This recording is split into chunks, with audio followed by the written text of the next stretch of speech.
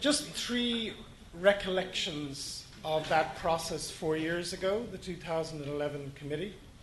It was quite a fascinating mini democracy, and lots of ideas swirled. And what was quite interesting is that I would talk about government X has done this, government Y has done that. The UN Convention is interpreted this way and that way and the other way. And then our colleague from Germany, Meindert Havemann, says, and the evidence is that people who actually are inserted in the community flourish, provided these conditions are actually adhered to. And I'll never forget one of the things he said was that the evidence conclusively proves that the best form of protection for people with disabilities is friendship, to actually extend the social connections that people with disabilities have. It's quite remarkable. The other thing I remember from it is that we had all sorts of arcane debates about if we are to have some sort of congregated settings, what's the upper limit? What's the upper number?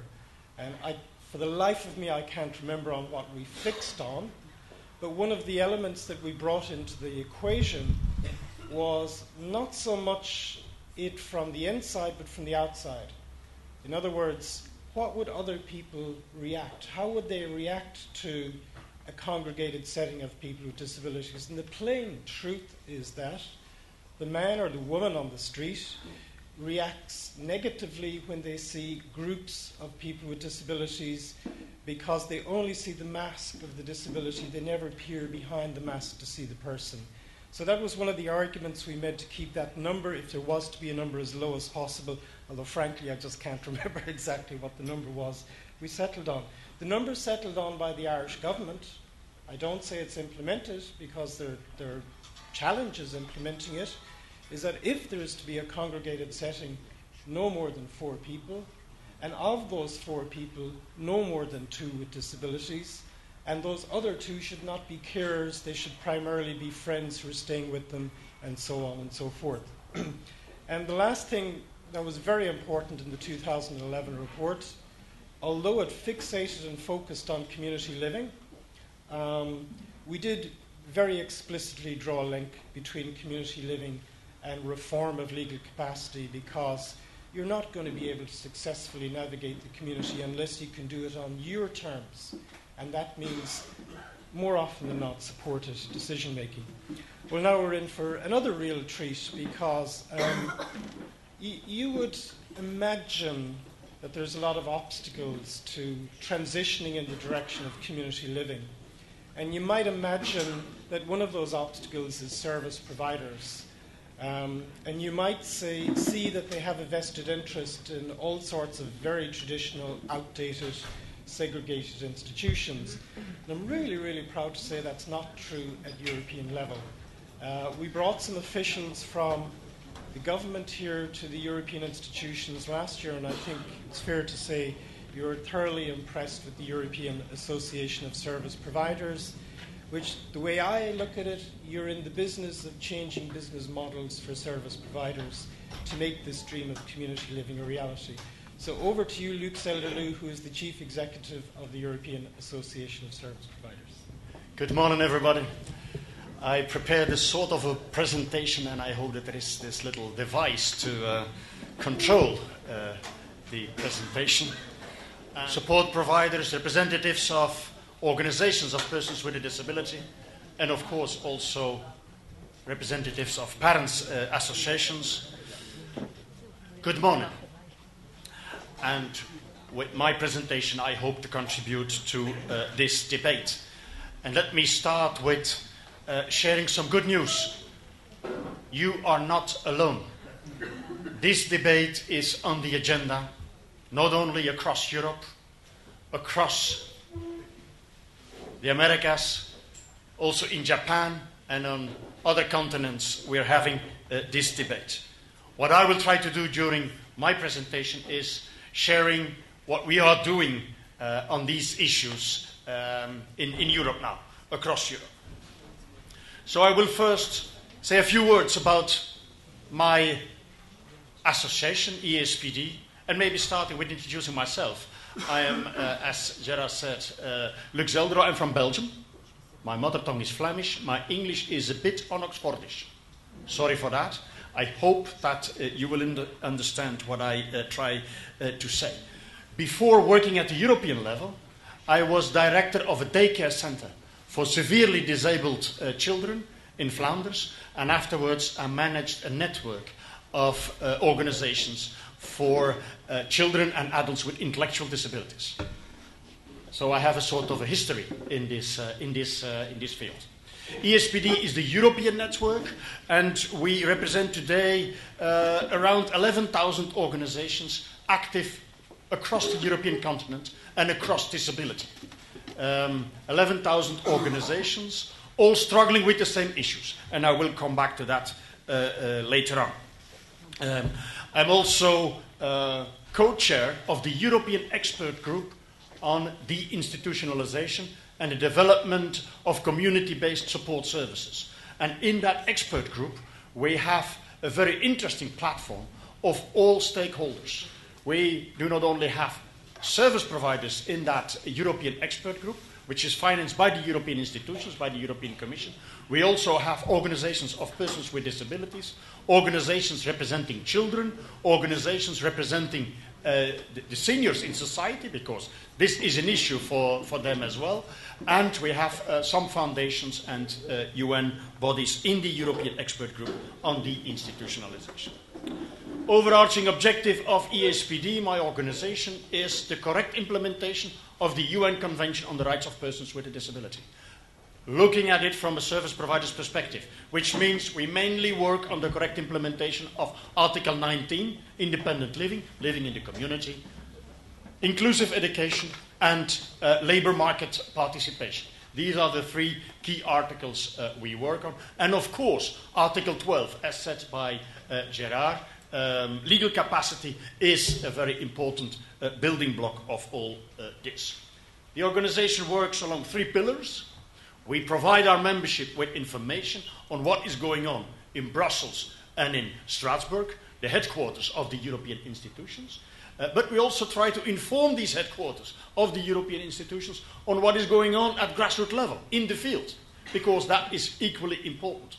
Most of the civil servants working for the European institutions are committed people, maybe a bit overpaid, but that's something else. They are very committed people, but they know nothing about social services, and they know nothing about disability. So we have to feed them with the right information. And we do that in close cooperation with the DPOs, the organizations representing persons with a disability. Second pillar is innovation. I will come back to that. We try to implement innovative models, new approaches, and of course we do lobby work. We try to represent the sector in a correct way. In my presentation, and Gérard, please tell me when I have 5 minutes left so that okay. In my presentation, I will look at, I will try to give you the broader picture of what is going on in Europe. In a first chapter, in a second one, I will try to define what an institution is and what we need as reform. In a third chapter, I will look at levers that we can use to facilitate the change, to push the change, and then I will try to draw some conclusions as well. Let's start with the broader picture. If I talk too fast, please slow me down, okay? Good. The broader picture. We live in a society that is changing very, very fast. And of course, for our sector, for us, the most important change is how we as a society, as a sector, as people, look at disability.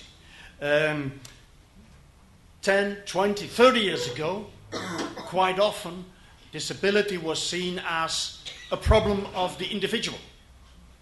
Thanks to the UN Convention, we now have a new definition, a new approach of disability. Disability is not the problem of the individual, it's a challenge for society to remove barriers for equal participation. We move away from this defect approach. a person with a disability is defect, we have to repair. That is the old approach. The new approach is based on human rights. Persons with a disability should be empowered, should be supported, should be surrounded in such a way that they can enjoy their human rights like everybody else in society. So we move away from exclusion, we move away from a patronizing approach towards inclusion and human rights enjoyment. Second element, which is quite important, I think, is the demographic change. I don't know how the situation is here in Israel, but Europe is aging, and the family structures are changing as well. The families are fragmenting. So what was done in the traditional way, the family supports family members, disabled family members, that is more or less over in Europe. And the aging society means that we also have to look at how we support senior citizens. Let me give you one figure. If we keep on supporting seniors in Flanders, my region, the same way the coming years as we did in the past, we have to open an elderly home with 150 beds. Beds, not people, beds. With 150 beds every week for the coming 40 years. Every week for the coming 40 years, we have to open a new elderly home. Everybody immediately understands that this is not a sustainable solution. We have to develop new support systems. Economy is changing as well. We know that Europe is in crisis. And last but not least, there is this booming technology field, which is bringing many, many new opportunities and some risks as well. But let's not be too afraid of this technological boom. It can help us to develop empowering services and support systems. Also part of the broader picture is the workforce, the people working in the sector. In Europe, around 8 million professionals. 4 million in direct support, another 4 million in spin-off activities. What we see is that the people working in these services are mainly women, underpaid and overworked. As I said yesterday evening during the very interesting discussion with the friends of Hakim, if you pay peanuts, you get monkeys. If you want quality, we have to invest in the workforce. That is something which is absolutely crucial. And most of these people are trained under the old defect model. So we have to equip people with the right understanding of the issues if we want them to indeed provide different types of services. Deinstitutionalization, the topic of this presentation, but I would like to put it in a broader picture. It's not only about deinstitutionalizing residential centers. It is also about deinstitutionalizing special schools. And it's also about trying to move away from sheltered employment towards open labor market employment. So in these three very important areas of life, we try to develop new models. Easy? Of course not. Possible? Yes, if we work together. If we work together, persons with a disability, families, experts, professionals, and of course, authorities. Fourth challenge for the sector is to provide a spectrum of services. If there is only one product on the shelf, of course you buy that one product. So we have to make sure that there is a range of support systems and services available so that people can freely choose and that the service responds to the needs in an adequate, in a cost-effective way. If there is nothing else than an institution, of course a desperate family will choose for the institution. Only when we have different types of support services that address the needs in a very tailor-made way, we will be able to move away from institutions. Last challenge for the sector, I think, is stakeholder and mainstream cooperation. Stakeholder cooperation is about working together with persons with a disability, the families, and the other actors in society. Mainstream cooperation is working together with the maternity hospital, the ordinary school, the employer on the corner of the street, working with other actors in society. For us, looking at things from a European perspective, that we have these 5 challenges. We live in a changing society with another view, a more dynamic view on disability. We have a problem with regard to our workforce. We need to bring the support to the people instead of the people to the support. If my colleagues ask me, why is this UN convention so important for service providers? We just provide support. Well, in the past, we brought the people to the support. Special institutions, special schools, special employment facilities. The challenge for the future is to bring the support to the people in the communities, in the families, there where people live their lives. And that is only possible when we develop a range of support services. Second chapter, what is institutional care? And I'm sure that my colleague Georgette will come back to that later on. What is institutional care? It was defined by this European expert group on deinstitutionalization and the development of community-based support services. Well, community care is about inclusion in the community. It is about full involvement of the service user in the decision-making processes. It is about partnership. It is about flexible support services that are tailor-made and that follow the changing needs of a person. It is about an individual approach, and it is about putting the person at the center of the support services.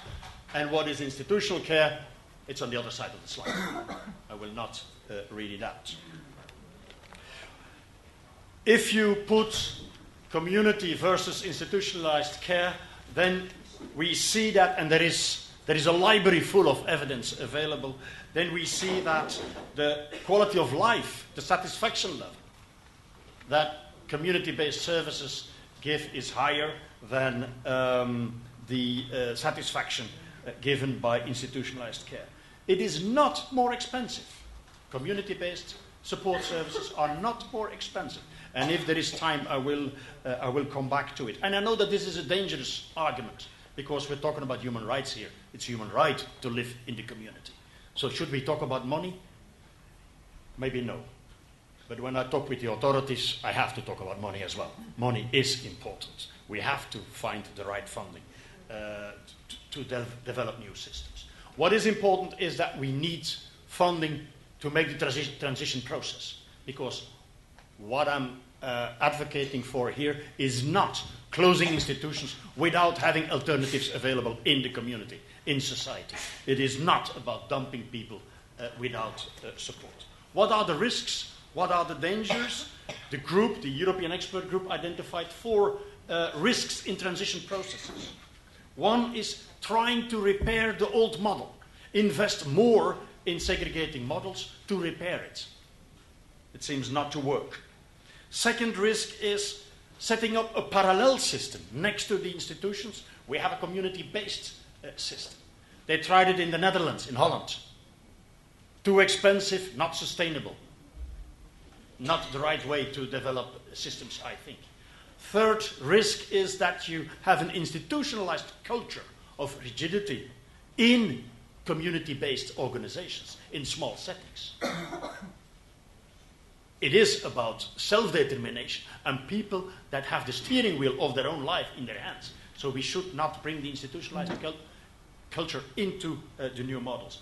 And then the last risk is, as I already said, closing institutions without having alternatives available.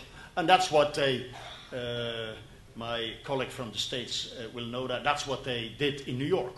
In New York, 48,000 persons with intellectual disabilities were more or less dumped in the streets. And it was sold as deinstitutionalization. That is not deinstitutionalization. That is dumping people. Levers to make it happen.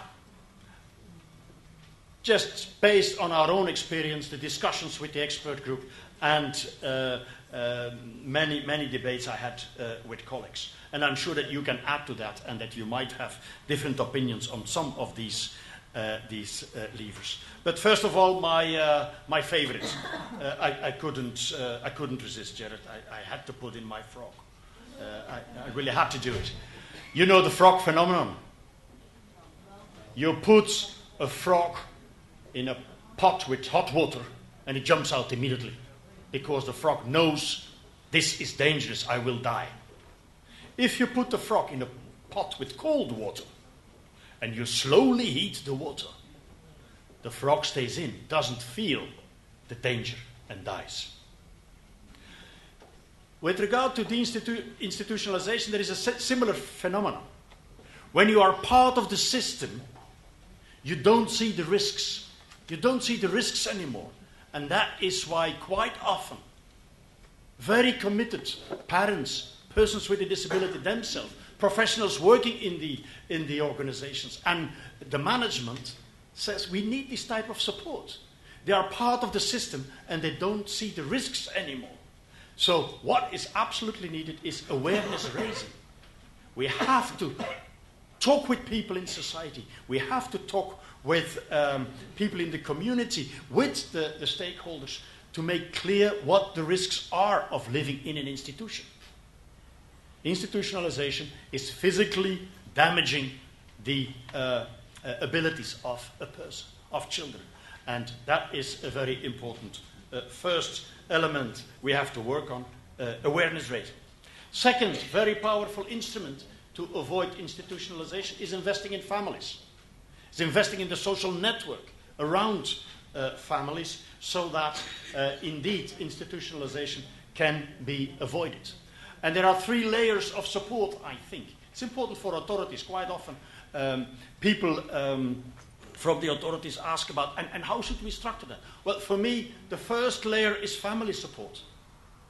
And sometimes that is not possible. Sometimes, exceptionally, a family is a dangerous place for a person to be, for a child to be. We have to be realistic. Sometimes it is like that. Well, the second layer is foster care. And if foster care is not possible, then we go into small, local, community-based support services. Third lever is, as I already said, the development of this spectrum of services. Good information services. Let's fully use new technology. Technology can be very powerful and very empowering. We have to train and create awareness amongst staff in maternity hospitals and in preschool systems to make sure that children are not put on a segregating track. We can provide personal assistance in primary schools, in daycare centers, so we can provide support that is avoiding institutionalization. Respite care. There are so many models developed that can help us to prevent institutionalization. Fourth lever is developing partnerships. Developing partnerships is cooperation with Ministry of Health, Education, Social Affairs, Employment. All these actors we have to bring together, and we also have to bring together those that provide employment. We discussed it yesterday evening, employers. If you want an inclusive labor market, then we have to work with the employers. If you want to have an inclusive education system, then we have to work with the teachers and with the headmasters. If we want to have an inclusive society to live in, then we have to work with youth organizations, with cultural organizations, with all these actors in society that are out there in society. In other words, we have to try to leave our disability bubble, disability silo. We have to reach out and hope that that will lead to a more inclusive community. Fifth powerful instrument is cutting the supply line, not admitting people anymore to institutions. That was done in some countries, and you have to have a monitoring mechanism to keep track of things. I can give you the example of what happened in let me give you the name of the country. In Bulgaria. In Bulgaria, we closed, thanks to close cooperation with authorities, with municipalities, with organizations of persons with a disability and parents, we closed an institution. And the children were brought out the institution through the front door. And through the back door, more severely disabled were brought in. We brought it up during discussions and debates, And these severely disabled were brought out, and a program started to include the more severely disabled from that center. Guess who was brought in through the back door? Seniors. You have to monitor these processes, because it is very difficult not to use a building. We try to fill these buildings, and we have to try to develop a mechanism so that there is no need for filling these buildings. Sixth mechanism, and that makes the circle round, so to say. The sixth mechanism is installing snowball instruments mechanisms that pick up weight during the process. One of them is structural involvement of persons with a disability themselves. If we want to change the system, then persons with a disability and their organizations should be represented in the system. Otherwise, it will not change. If we want family support, then the families should be structurally involved in the decision-making processes. That is absolutely needed. And then it starts to roll. Second element there, quite important, is identifying perverting effects in not disability-specific legislation. Let me give you an example from my country. Up to 10 years ago, the salary of a manager, me, was linked to the size of the institution. The bigger the institution, what happens? You see the mechanism. This is not disability-specific legislation, but it has an institutionalizing effect. In the Netherlands, in Amsterdam, it was impossible to set up a service in the community if this building did not have 2 fire exits, safety regulation. There is not one apartment, ordinary apartment in Amsterdam with 2 fire exits. So result of this not disability specific legislation is institutionalization, because you have to build something with 2 fire exits. If you build something with 2 fire exits, then the law of economy of scale starts to play. You have to depreciate this extra cost. So you put in more people. We have to identify these mechanisms in legislation if we want to promote deinstitutionalization. New quality systems are needed. Most quality systems look at input. We need quality systems that look at output, result of the service. Reform there is needed. And new funding systems might help us as well. Across Europe, authorities are experimenting with funding systems that put things upside down. In most European countries, the funding goes from the authorities to the service provider that then provides support to the people.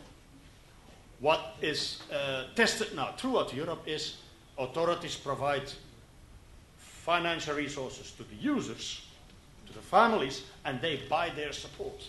Of course, you have to control that. Of course, you have to have quality mechanism to steer these things, but it is a shift in the balance of power and a very interesting new challenge for providers.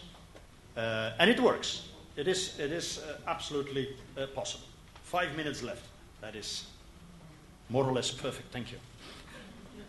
Because I need 5 minutes more. Good. At Harvard University, a study was done on how long an audience like you is listening to a speaker like me. 12 minutes. After 12 minutes, you lose 80% of the audience. So I would like to thank the 20% that was still listening. Thank you very much. Wait. Harvard is a top university, so they wanted to know what these 80% were doing that were not listening anymore. Half of them are thinking about practicalities. I have to do some shopping on my way home. I have to have a good chat with my son. So practicalities. I can assure you, G'Rerd is a perfect chair. Everything will be done on time, and you will be able to take care of your practicalities. And then the second half of these 80%. Harvard says, not me, Harvard says, They have sexual fantasies. I can't help you.